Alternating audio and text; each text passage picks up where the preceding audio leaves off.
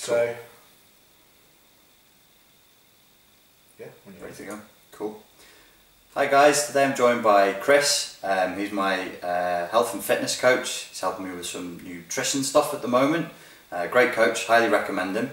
And he's going to talk us through today how nutrition and psychology and certain elements of emotional reactions and complex post-traumatic stress disorder can feed back into eating and food choices. So the first question I got for you is, do you see in your clients emotional issues creating overeating and a desire for bad food? Okay, so the overeating issue being the first question, but if you take one thing away from this video today, that food dictates mood, and as we're talking, continue to think about the idea that food dictates mood from a base level. So obviously there can be lots of psychological issues like Richard spoke about already in other videos, but the food dictates mood can influence a lot of things within your lifestyle. So if I just talk about, first of all, where I'm coming from, we use evidence-based practice, which is basically the personal needs of a person combined with the experience of what we do as coaches and the evidence.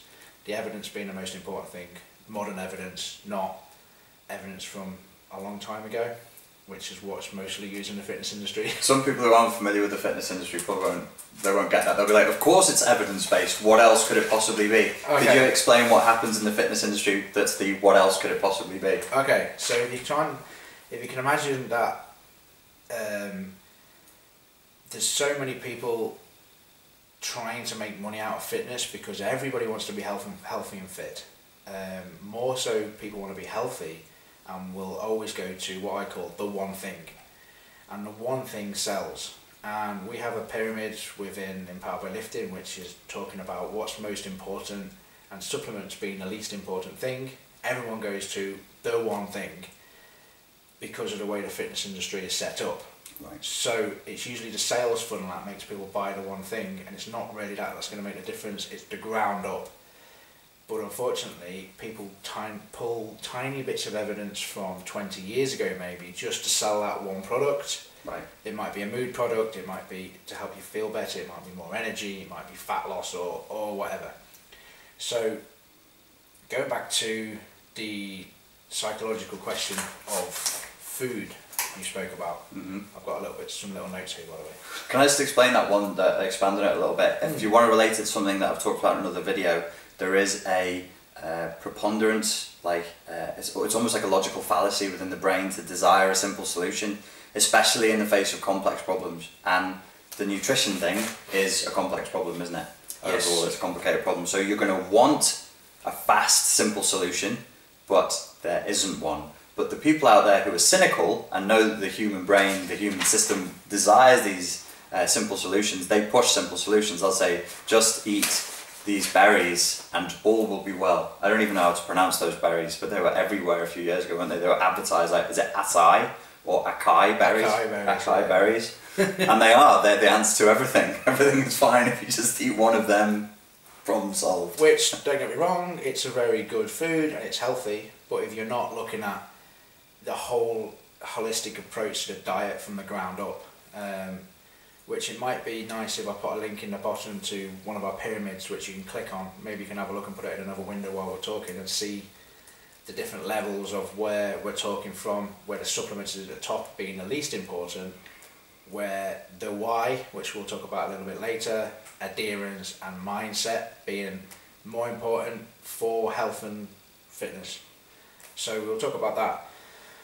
But the stimulatory behaviour, what Richard just kind of touched on through your other videos, is kind of a way of talking about the ego, which I believe you already spoke about as well.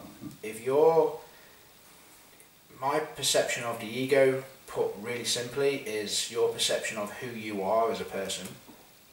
So if you're always protecting that in a insecure manner, which is normal, it's not your fault, it's just the way people are brought up within society, you're kind of self-protecting all the time.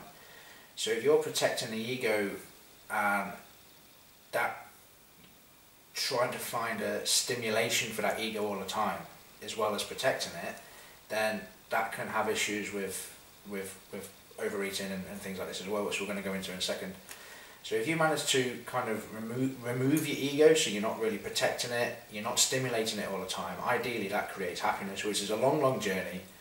I'm still on the journey and I've been doing it for 2 or 3 years. Just remove the ego. Just remove it. It'd be so easy if you could. Just like that. So it's the idea is to work towards removing the ego, or at least parts of it.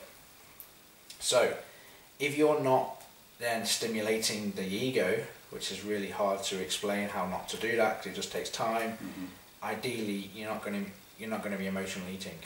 And then you were talking about a very specific food. So the actual food which is normally triggered and eaten is normally the food that you restrict. Right. So it's different for every single person. So for example, my personal food, when I made all the mistakes when I was 20, 21, I'm now 31, so all of the mistakes I made would have been cereal.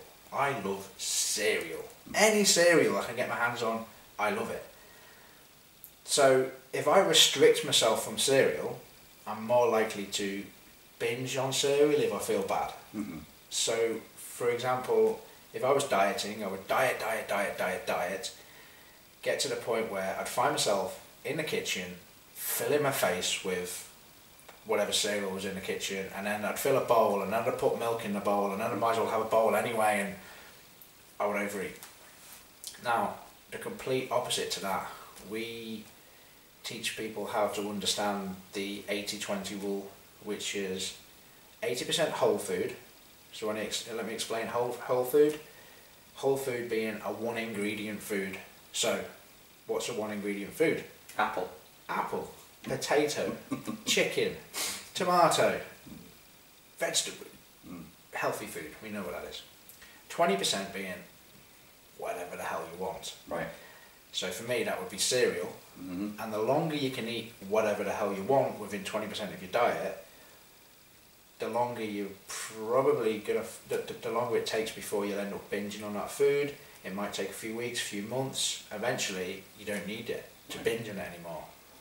To the point where I took a client, James, who was 22 stone, really overweight, and as he came on board, his calories were set quite high because he was quite heavy, and he managed to eat a Snickers every single day, and I made him do that until he didn't need to eat Snickers anymore.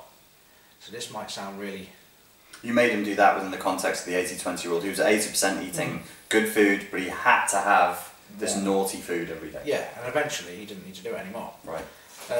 I've talked on the channel before about creating a resistance to something. It creates like a sexy taboo. Like, don't eat the chocolate cake, and then it's all you're thinking about is like, oh, the delicious fucking chocolate cake. Whereas if you go, just eat it, but the rest of the day you're going to be eating healthy. Yeah. You're not building up that psychological resistance so much, are you? You just do it. Okay, it's part of your diet. You can do it now. I like that sexy taboo analogy. I use the kryptonite food. So it's something that's really weak. It's going to weaken you by eating that. And obviously everybody wants to be healthy, and they really know that they're doing bad to themselves when they eat that bad food. But you just can't help it. It's normal. I did it. Right. And the way I've lived for a long time is I don't need to now. So if I now give you a few tools that you could maybe use. Oh, could I just quickly ask you, the kryptonite food and the bad food, does it tend to be high carbohydrate, high processed food? And is that, I'm just conjecture on my part now, does it release opiates or something if you eat like loads of cake or cereal or something? Is it the carbohydrate? Does it have a certain feeling in your body or that your brain releases when you eat this stuff? I'm going to say straight away endorphins are released. Right. But it's probably because you've got some sort of psychological attachment to that food. Right. There is certain hormonal adaptations you can have from foods. Right. Like, let's say for example a high carbohydrate food would release leptin, which is the fed hormone, so you feel like you're fed. That's probably not anything to do with the overeating of the food. It's something normally that you restricted yourself from and you like to eat. Right. So out of hundreds and hundreds of people I've dealt with, there's never anything that jumps out on a particular food. No. It's like, And I always try to find out what it is. Does anybody love carrots? Are they just like gorging on carrots? What's the most unusual? Max the dog is the only person I know that's his kryptonite. It's carrots. I think it's the crunch. Yeah.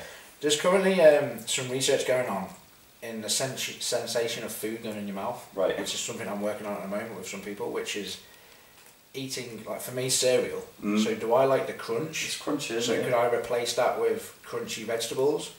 Yeah, maybe. Yeah. And we can work towards 100% clean by doing this. I'm not sure. So that's just something that's it's not unsure about at the moment. But would you say it's worth people watching this to sit there and go, what my thing would be cookies and ice cream, or maybe ice cream that has been built with cookies in it? That's great. So if you actually sat there and went, whatever your kryptonite food is, what is it that I'm enjoying about this? What is the thing that makes this so desirable? And maybe if they start to break it down and deconstruct it, maybe they could get some insight into what Well, going back to the first part of it about the stimulatory behaviour, and you're trying to become happy from it. Right. So how long are you happy from eating your ice cream? Yeah. It's very temporary. And the up follows by the down, and is the down bigger than the up? If you can iron it out so you're eating a little bit of ice cream every day, it's probably better than eating the big and the up. You just raised a really good point. There's two addictions that have been able to overcome that most people struggle with. One was smoking, and the other one was a drug that is generally popular in Liverpool, that I'm sure you're aware of. And I did it like that. I looked at it and I was like, well, where's the peak? Where's the high? How long does it last? How often do you feel that way? Versus all the other crap that goes with it. And just by looking at it, I didn't tell myself, don't smoke or don't do the other stuff. I was like, do it, but enjoy it. Okay. And notice how often you're really not enjoying it. You're trying. Like, I noticed that out of 20 cigarettes I would smoke, maybe 3 of them were really good. Okay. And the others I was just hoping they would be good. And that bowl of ice cream, maybe the first 3 spoonfuls are amazing, and you kind of go a bit numb. Yeah, it's normal then. And full of self-hatred. Yeah. So what happens if there was no self-hate and there was no guilt? Yeah. And all of a sudden you were having one ball of ice cream every single day. Yeah. Until meaningless. It's just part of your life. Whole different concept of food. And this is what we try to get across to people in seminars or in a couple of books that I've written, is to make this whole way of eating guilt-free is a big part of it. And if you're not guilted by food, then obviously the psychological aspect with what Richard does will probably increase and help you psychologically as well. Well, the people who are suffering from emotional trauma, if they've got complex post-traumatic stress symptoms, guilt and shame is one of the biggest triggers they've got. So if they feel, there are people out there who are so built up with guilt and shame that if they feel just a tiny amount, like the guilt of eating 1 Oreo cookie too many, they can go into a spiral. They can really flip the fuck out. I was just about to say that, does it spiral up? It's the same with people who are coach who are just going for like really trying to become lean. If they make a mistake, that can spiral into days of mistakes. Right. Rather than just going, okay, so let's take someone who's making a mistake every single week, and a lot of people will do the once a week, eat what they want. Let's take that and spread it out during the week, and then if they accidentally fall off and eat too much, how often is that happening? Is it once a week? Okay. Right. Is it after I've been coaching a person for a while? If it's been like 3 or 4 weeks and you've never had a fall off the bandwagon, so to speak, I'm like, that's great. Yeah. Because it's now longer. Yeah. So when I was younger, I would fall off the bandwagon all the time. Right. All the time. Once a week, I'd just be like, screw the diet, eat cereal. Yeah. So then, as I began to learn our methods, it was 1 month, 2 months, never. Right. Eventually I'm never. So I'm just at a constant Right. control of where I want to be, psychologically and physiologically. So it's kind of like working towards that. So if I go ahead and give some tools of how to do that, cool. just so they've got some value from the video. First of all, if we look at the world where we are now, as of 2015, profitability, productivity, they've both risen so high to the point where everything is arbitrage. It's trying to sell something technology has also risen with it. So let's use the technology. If you were to get your mobile phone, nearly everybody's got a mobile phone now, download MyFitnessPal. We'll put a link in the bottom for that as well. Maybe you've already used it or you've tried it. And then basically start using MyFitnessPal to track your foods. So ignore MyFitnessPal with the calories it gives you, because it doesn't know. It's impossible to know what calories a person needs. Oh yeah, you mean ignore it in terms of its recommendations? Its recommendations. MyFitnessPal is a fucking mess for a lot of things. It's great for tracking calories and macros. Everything else it tries to do, it's a diary. Don't use it for anything else. So that's the first thing. So then if you take your body weight in pounds, times it by, we've got 3 lifestyle multipliers. 13 if you're just sitting down, you don't do anything for a job. 14 if you go to the gym maybe once or twice a week, or you do some exercise, maybe you do quite a long walk, or you've got a physical job. 15 if you go to the gym and you do a lot of a physical activity during the week. And that's it. So most people will be 14. So you take your body weight in pounds times by 14. That alone will be high because of what the fitness industry tries to force upon people. Right. So when you end up eating they end up forcing upon you a low calorie diet, which then makes you accidentally binge, then you feel bad, then you're looking for the supplement to buy, then you're looking for the fat burner, or if you don't binge, your energy is so low that you're looking for the supplement to give you energy, and it's all kind of associated in supplements rather than setting a nice level of calories. Because they can't sell you on that. They can't sell. There's not going to be a full page ad taken out in an expensive popular magazine that says, hey, just save calories and eat natural food. Eat properly. No, they want to show you like a model with an 8-pack who's probably been photoshopped anyway with a pill or a drink or some magic solution, isn't it? So now we've got a calorie number. Try your best you can to type in the foods that you eat and get used to it first of all. That's it. And start trying to hit that calorie number is the first level. We've got 5 levels within the Empowered by Lifting lifestyle. Level 1 is to just, for everybody, to begin to learn how to understand food within. That takes a few days, doesn't it? That's 3 or 4 days of getting used to.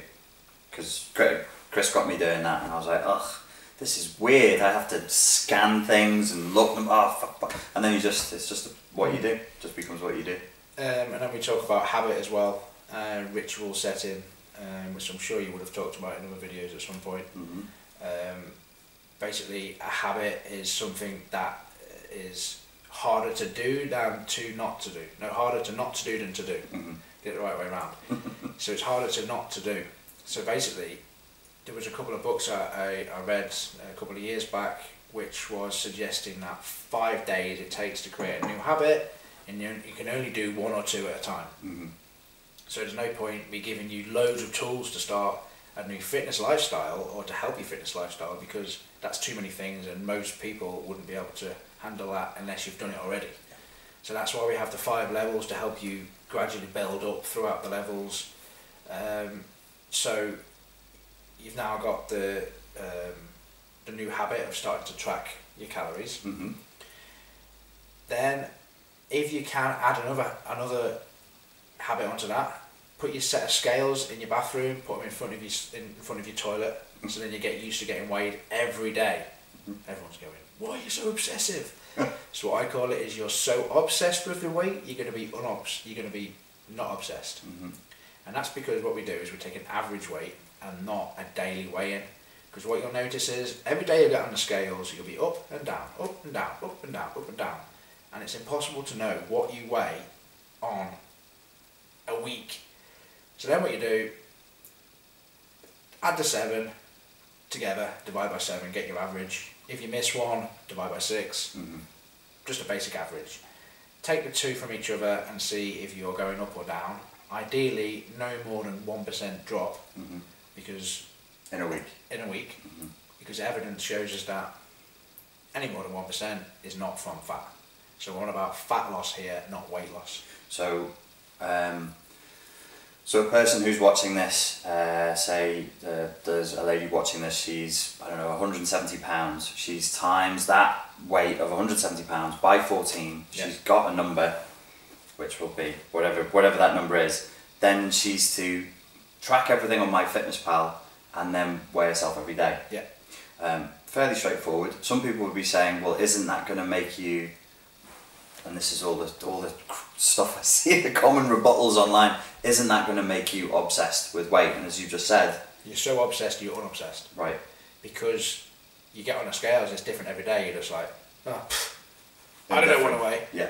And then you'll be surprised at when you take the average weight of what it actually is. Yeah. Even if you think you've been up that week, you can still be down, right, because of the way it's quite a modernised way of weighing yourself. Okay. So if she was 165 pounds and it's, you don't want to see more than a 1% drop in a week, that's 1.6. Okay, cool. 1.6. Not confident with maths. I hate maths, but because I've done it so often, it's quite easy. Right. Yeah. Okay, so then we kind of move on to the yo-yo diet analogy, and my book was called End the Yo-Yo Diet. Right. And Challenge the Known. Right. Because everyone knows what fitness is. Yeah. Because of the way the fitness industry forces it on people, and most of it's wrong. Yeah. We've quite discussed that already. Yeah.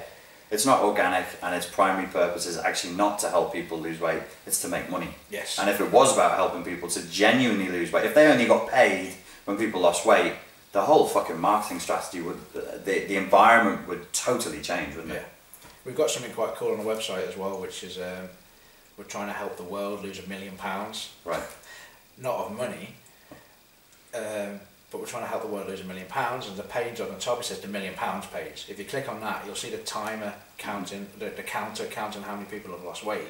And it's not us putting that on there, which is what most of the fitness industry does.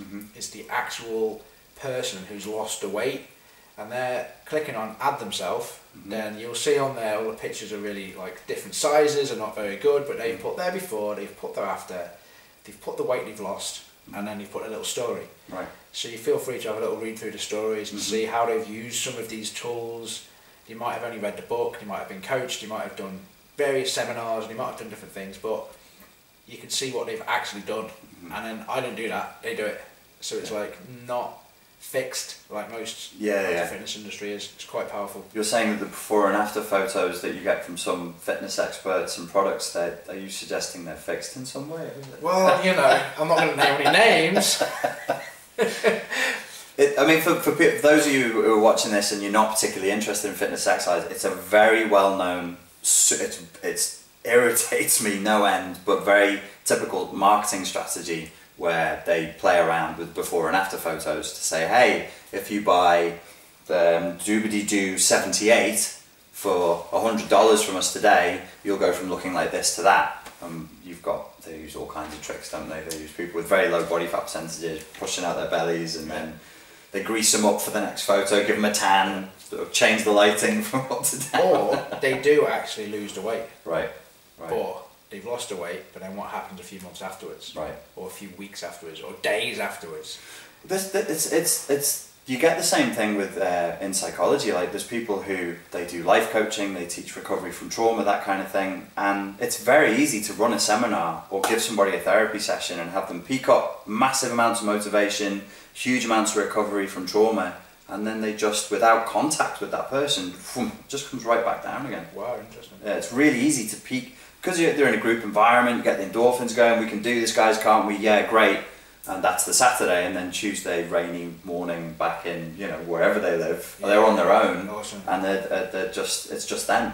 We talk about in the level 5 seminars, we talk about managing your willpower, right, and not living on your willpower, right, which is something that taken away from not needing to eat clean all the time or eating the whole food. You can eat a bit of chocolate if you want to.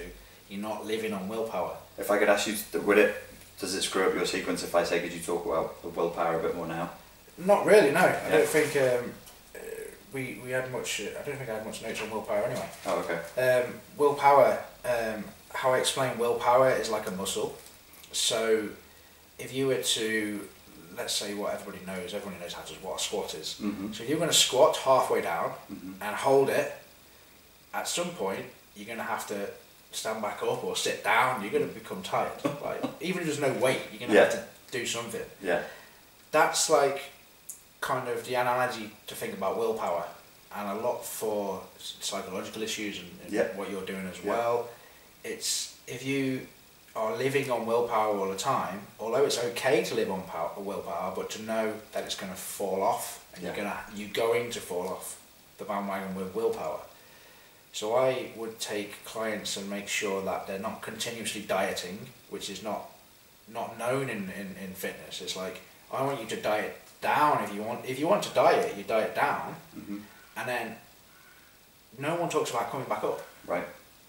So ideally, we teach people to be able to bring the body fat level a little bit lower, and normally we recommend 15 weeks, and then 15 weeks of bringing the calories up slowly, and because they're coming up slowly with the calories, the metabolism, the feel-good factors, the hormones, lots of adaptions, the psychological aspect to eating more food, all becomes a lot more enhanced, and ideally the body fat level stays maybe 2, 3, 4 pound more, not 30, 40 pound by finishing the diet.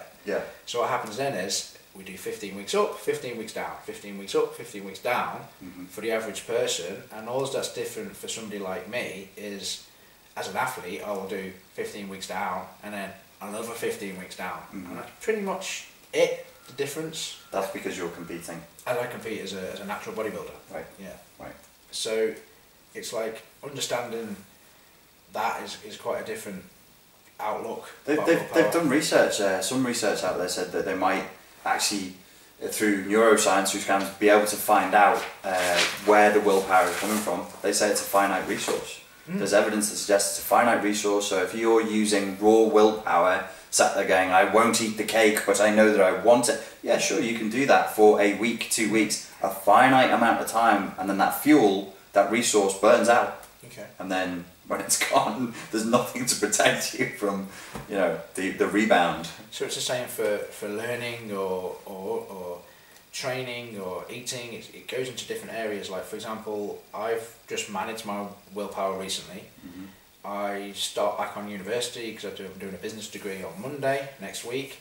So for the past 2 weeks, I've really relaxed on my reading. I'm not doing any research. I'm just dealing with my clients, and I've done a lot of nothing because I know for the next 8 months I'm going to use my willpower up, and I know at some point I'm going to have to rest during that time and just do no thinking and just relax.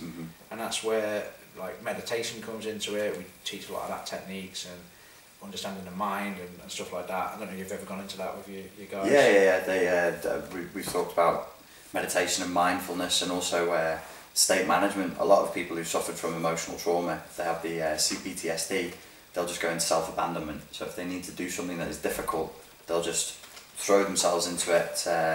What do they used to call those Japanese fighter pilots that would crash into boats? Kamikaze? They do it kamikaze style. Like total self-abandonment, total suicide, death for the cause, hell for leather. Again, which will get you results. It will, for a time. And then there has to be a consequence to that, which is that you crash into a boat and die horribly in flames. Not cool. Because you had loads of questions, but I think I've pretty much... I was going to ask you how your method tries to deal with the pattern of emotional eating as a way of people managing their own psychological states, but I think you've given us some tools for that. Yeah, how we kind of use it. It's a combination of a lot. And I think, how long have we been going for now? Quite a while, I think. I've got a STAR analogy where we use the Empower by Lifting, mastering the Empower by Lifting STAR, which brings in body, mind, psychological aspects, happiness and motivation, and it's a nice video that I'll post in the bottom. We'll put a link in the bottom. You can have a watch of that. But don't be put off by the fact it's called Empowered by Lifting, by the way. It's not just... It's about it being empowered. Yes. Really. Yeah. So you could look at it in different ways and go, it's empowered by being lifted up. But just because a lot of our people lift, meaning they go to the gym and lift weights, most of them are lifting because it gives psychological benefits in terms of endorphin release and something to progress towards, like we spoke earlier on about progression. It's that, as well as the athlete. Right. So it's a combination of that's why we have the levels. And you have a lot of female followers looking at your page. It looks about 50-50 guys and girls. I don't want people to watch this and go, it's just for guys, guys grunting and lifting barbells. It's actually more females, to be honest. Is it? Yeah. Right. A lot of my personal clients are more females. Right. I think that's just because of the way I explain things is quite understandable. I don't go into scientific detail too often because people don't want to hear all that.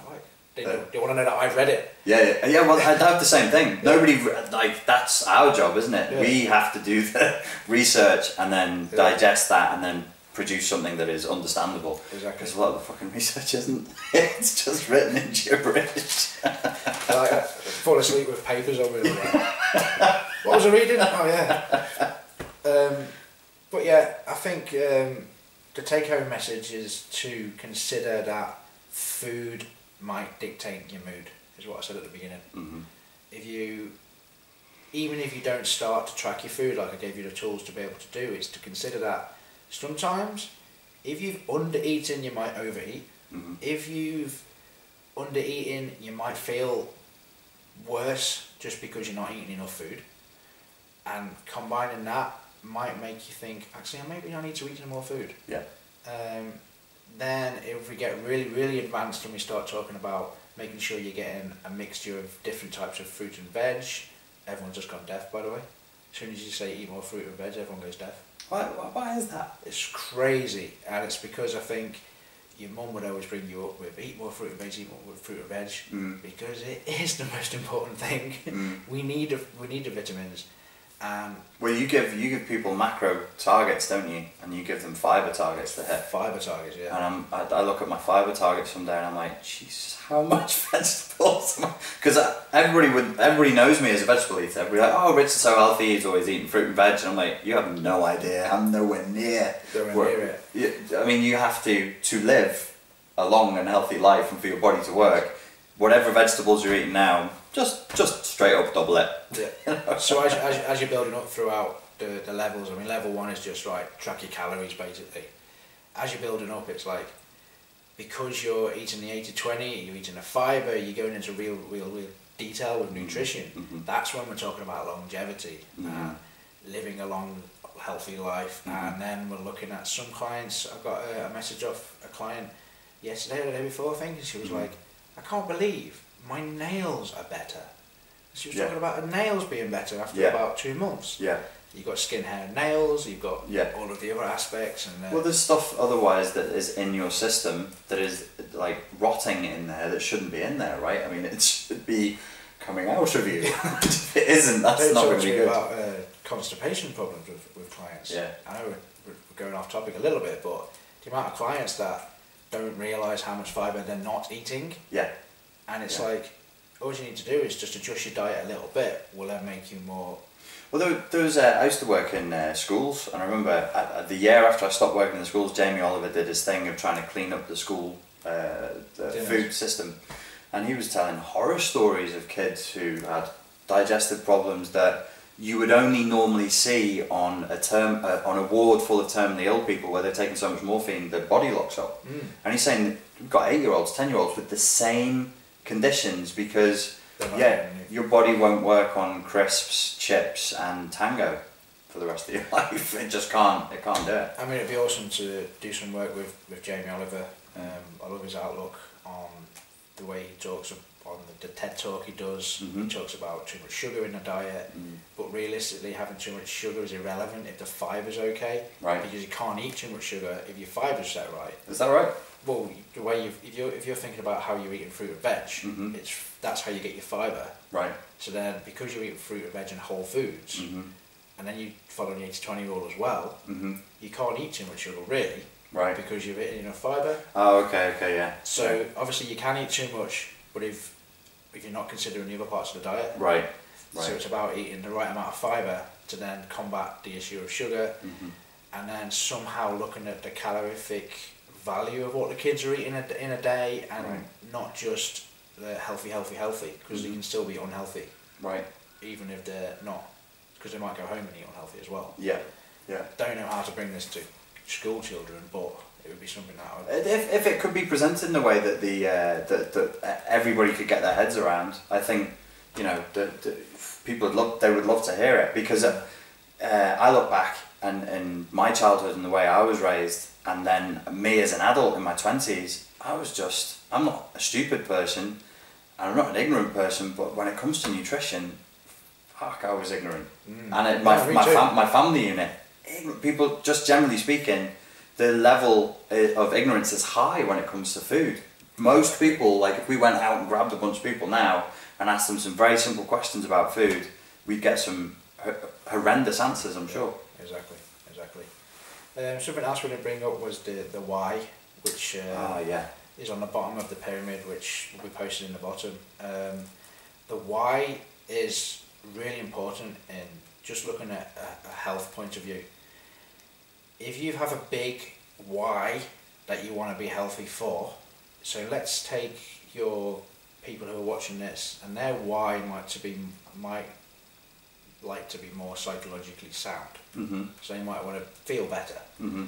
That might be enough of a why to begin to eat healthier. Right. Because now you know that food is quite a dictator in mood. That might be a big enough why. So if you find yourself falling back into your old ways or backsliding to the old way of being, it might be nice to think, maybe I need a bigger why. Yeah. Some clients, I try to get them to, we have two types of personalities, what we deal with, what we try to break people up into, and we call it a freedom creative, and we call it a detail planner. If you're a detailed planner personality type, with how we coin it, basically they would then like to write down 5 whys. Right. Quite long-term ones, short ones, and usually push and pull motives. I don't know if you've talked about push and pull motives. I've touched on it. I got it all from Anthony Robbins. He says people do anything if they have a good enough reason. And he talks about you've got to get leverage on yourself. You've got to sell your brain on the idea of doing anything. So if you have 5 really good reasons why your life will be awesome if you eat more carrots, and 5 reasons why your life is going to really suck if you don't eat those carrots, then you're probably going to eat more carrots. You're going to eat more carrots, yeah. So then putting them on your mirror when you wake up in the morning and having your 5 and your 5, just read one of them every day. And then when you feel like you're going to fall off the bandwagon, read one of them. So people who will write different ones down. It's really fascinating to see what they are. I can actually give some of my subscribers a good reason right now, which is that if you have CPTSD and you're trying to recover, going into an emotional flashback really stops your recovery. Everybody knows that. It really will hold back your recovery. People with CPTSD can't afford to take the same sort of liberties as other people do. You can't drink as much alcohol, you can't take the drugs, you can't drink the caffeine that everybody, and you can't eat the junk food because you're sensitive. You're much more sensitive. Any advantage you can get in regulating your mood, you've got to take it. Every single advantage you can get. That being said, it's important to regulate your food then. Yeah. For starters. Yeah. As the base probably, which might not have been thought about in. I know doctors and even psychologists might not even think about food as a starting point. I know that doctors don't. It's incredible. I had unfortunately a couple of people close to me pass away from cancer, and when you talk to cancer specialists about like people coming out of surgery and they're going, here's some sticky toffee pudding with custard, and you're like, why are you giving them that? Well, it's rich in calories. It's like, good.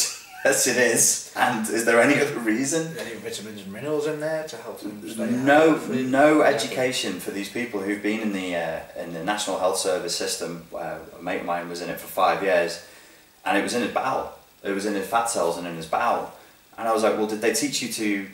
I watched them take a sample. This was in the last days, and I was looking at the sample. I was like, fuck, it was like the wrong colour to come out of a human being, because of the medicine he was on. And I was like, have they told you to eat like less chocolate? Because there's chocolate everywhere. Everybody feels sorry for him, so bringing him chocolates. And he was like, no.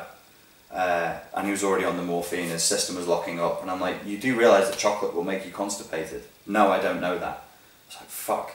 You do realise that if you are really dehydrated, you get constipated? No, I don't know that. Why haven't they told me that? And I'm like, there was no... In the Western model, it seems to be identify the problem, attack it. You know, we'll hit it with laser beams and fire X-rays through it and destroy every other cell in your body as well. But the suggestion that you maybe take a walk and eat some fucking carrots. People look at you like you're some mad hippie. Like, we do real science here. We don't worry about that chakra bullshit. I was just saying to Richard before, because obviously I'm coaching him through some stuff myself, and it feels like a lot of the time I'm just saying a real logical answer to It's stuff. advanced common sense. You're giving me, it's not woo-woo, it's common sense. It's like, right, yeah, okay. And if we just take all of the craziness going on in the world, if we just break it down to, like, let's just get your diet right first. Yeah. On a really easy level. Yeah. And we've got the tools to do it now. So, go ahead and do it. Objectivity and structure is key to all this. It really is just advanced common sense. I highly recommend Chris as a coach because he's given me some objectivity and some structure, because we trick ourselves. I saw your mate posted a thing about body dysmorphia yesterday. It's very hard for us as human beings to see ourselves objectively. Yeah. You can have a sense of what you think you're eating. Oh, I'm eating so healthy, blah, blah, blah. Then you look at your calories and you're like, whoa, and track them for a week, like I did about 3 days ago, and I was like, I ate a lot of fucking calories, and I actually thought that I was much lower than that. Exercise, you can think you're doing you're working out loads and getting loads of calories burned, and when you actually track it through an objective lens and with a structure, you see something completely different. So why I recommend Chris is it's life coaching. Basically, is helping you to manage an entire lifestyle. So just like to say on that point, I'm actually personally very busy. I've got a lot of clients, and I like to be make the client feel like I'm their only client. It's very important for me that. So what I've done over the last year or so is I've really worked hard to find a group of coaches that do exactly the same as me. We now go on to seminars together, and we present to, we do it on Google Hangouts, where we present to a group of 8 people, have it nice and intimate. They can be anywhere in the world. We do that. If you're not even interested in being on the seminar, you can watch the recorded version of the seminar. If you like to read, you can read the book that I wrote a few years ago, and then that's kind of moving away from being coaching. And then if you're local to Liverpool, we have a pretty huge event going off in February. You might like to come to that. Obviously this is 2015, that'll be 2016 February. It's going to be on here for ages, so if you missed it, sorry about that. But yeah. Hello people in the future with your hoverboards. Yeah, they actually exist. Almost. Fuck. I'm pretty close to it.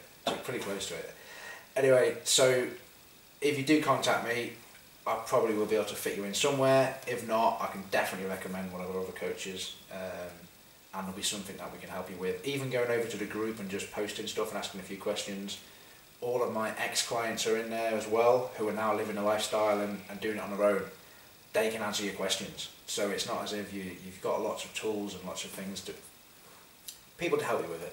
Don't just leave it on the edge in the periphery as a blind spot, like, oh, I have to fix everything else, but not this. You got to eat. Like, you're going to do it 4 or 5 times a day. You may as well take the time out to actually look at what you're doing with that. And seriously, it's going to make a huge difference. So it's not a diet, and we're not forcing upon you not eating chocolate.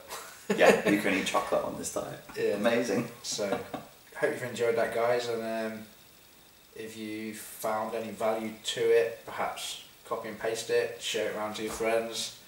Do it. Yeah, hope you enjoyed it. Thank you. I'll clip it there. Cool. Good. Enjoyed that. I was supposed to time it. I have no idea. No idea how long that was. Your thing is stopped recording. Mine ran out of space.